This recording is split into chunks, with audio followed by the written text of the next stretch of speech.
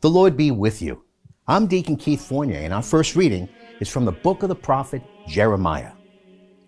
I heard so many disparaging me. Terror on every side. Denounce him. Let us denounce him. All those who were on good terms with me watched for my downfall. Perhaps he will be seduced into error. Then we shall get the better of him and take our revenge. But Yahweh is at my side like a mighty hero. My opponents will stumble, vanquished, confounded by their failure. Everlasting, unforgettable disgrace will be theirs. Yahweh Sabaoth, you who test the upright, observer of motives and thoughts, I shall see your vengeance on them, for I have revealed my cause to you. Sing to Yahweh, praise Yahweh, for he has delivered the soul of one in need from the clutches of evildoers. And our response is from Psalm 18. Yahweh is my rock and my fortress. My deliverer is my God. I take refuge in him, my rock, my shield, my saving strength, my stronghold, my place of refuge. I call to Yahweh, who is worthy of praise, and I am saved from my foes.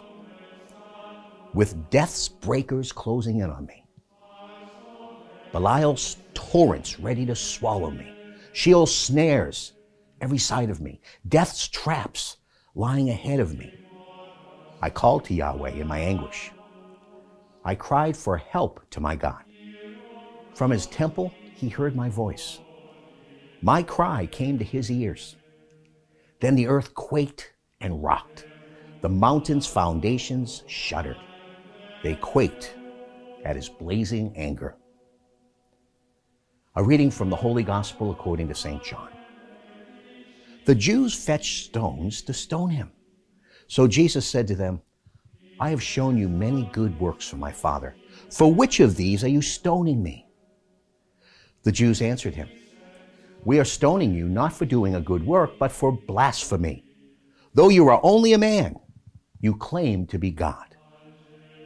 Jesus answered, is it not written in your law, I said you are gods? So it uses the word gods of those people to whom the word of God was addressed. And Scripture cannot be set aside. Yet to someone whom the Father has consecrated and sent into the world, you say, you are blaspheming, because I said, I am Son of God. If I am not doing my Father's work, there is no need to believe me.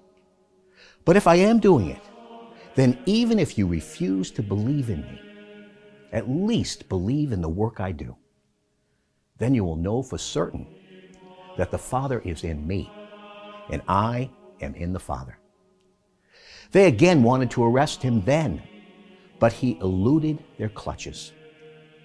He went back again to the far side of the Jordan, to the district where John had been baptizing at first, and he stayed there. Many people who came to him said, John gave no signs, but all he said about this man was true. And many of them believed in him.